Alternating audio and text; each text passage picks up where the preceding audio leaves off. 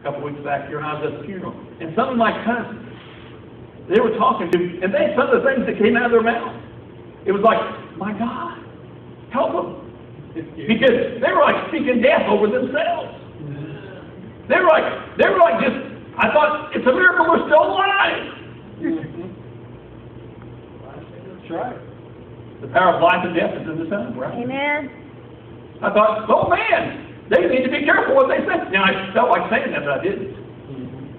Just because I know they're just going to keep talking like that. That's all they talk about. You know what I'm saying? Some people are just like that.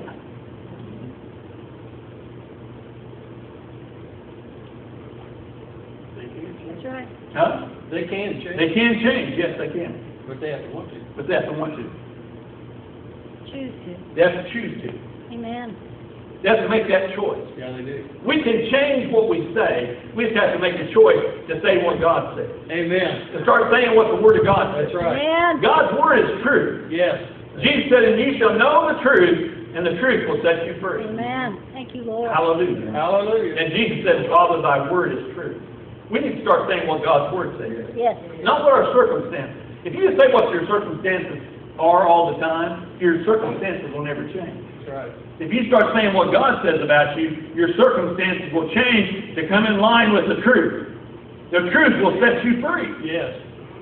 You said, and you shall know the truth. You know, if you don't get the truth in your heart and get it coming out of your mouth, it won't have the power to set you free. But when you start releasing the truth out of your mouth, creative power is released. Yes. When you start saying what God says out of your mouth, creative power is released. You are made in the image and likeness of God Himself. Yes. He has creative power in His Word. When you start saying out of your mouth what God's Word says, creative power is released. Glory to God. Yes. Hallelujah. Glory. Hallelujah. Hallelujah. Glory, glory, glory. Glory. Thank you, Lord. God. Thank you, Lord. It says that when a man doesn't keep his tongue bridled or under control, he deceives his own heart. And this man's religion is vain. Pure religion. Pure religion. Say pure religion. Pure. In other words, there is a pure religion. I hear people talk bad about religion all the time. Even some church people. They say, well, I don't like religion.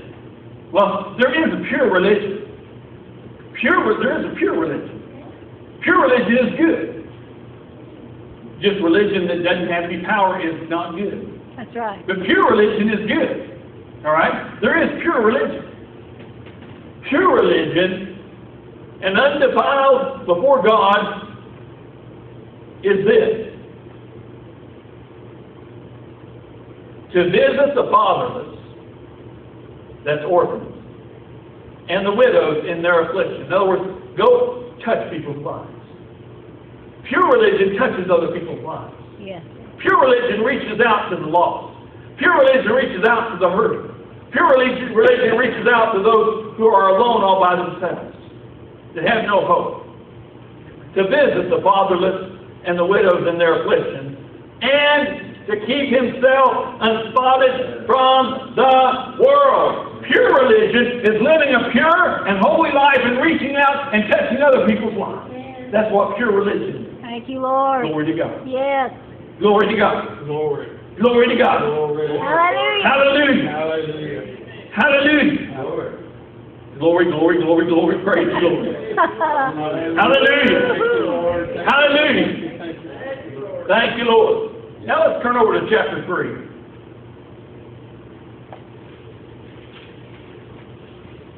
Thank you, Father.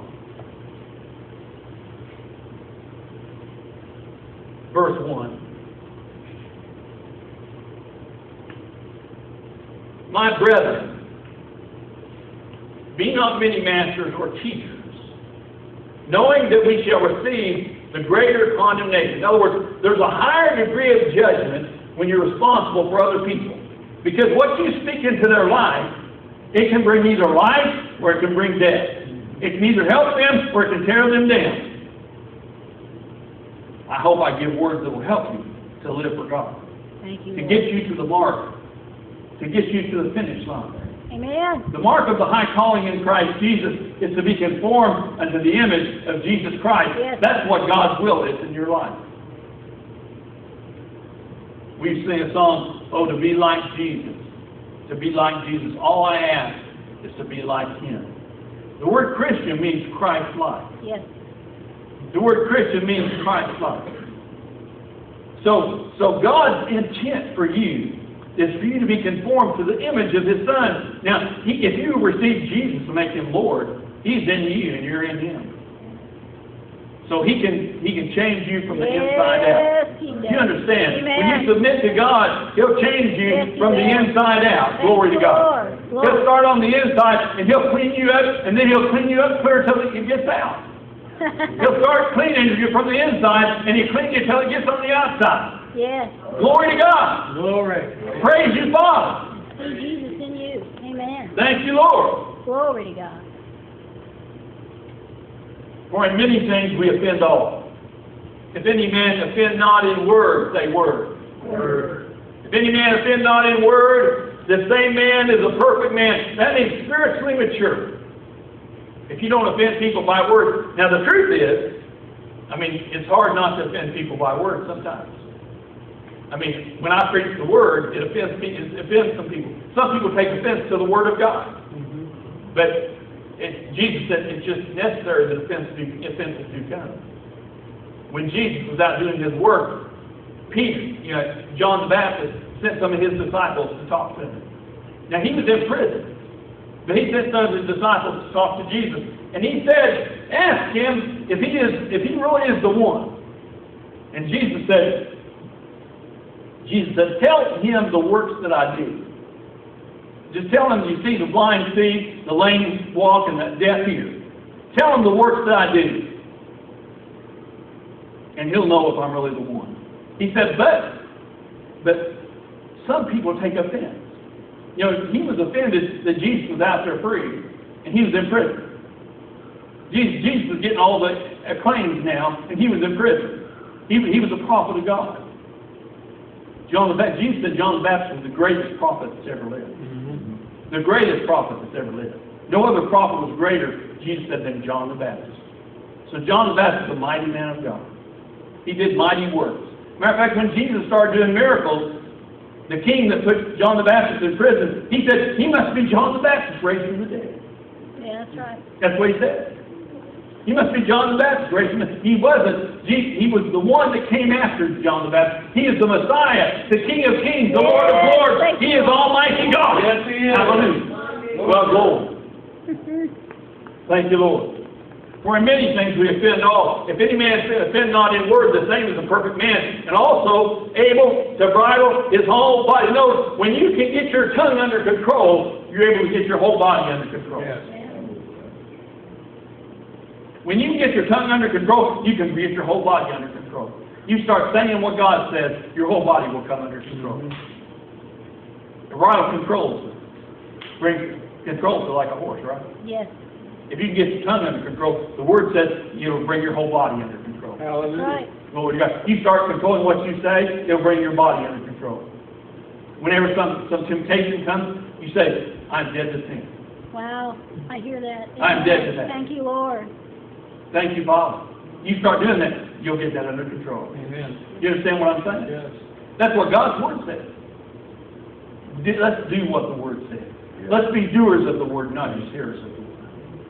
Okay? Amen. He's able also to bridle the whole body. Behold, we put bits in the horses' mouths that they may obey us. And we turn about their whole body. That's right. Behold also the ships, which though they be so great, they're driven by the wind, yet they are turned about with a very small helm. Whethersoever the government knows, by just turning the helm, these mighty ships are able to be controlled. That's right. Even so, the tongue is a little member. Even though the tongue is a little member and boasts of great things, behold how great a matter a little fire kindleth. In other words, you can take a little fire and you can start a giant fire with a little bit of fire. Yes. If you can like throw a match down on your carpet, it can burn your whole house down. Right? That's right.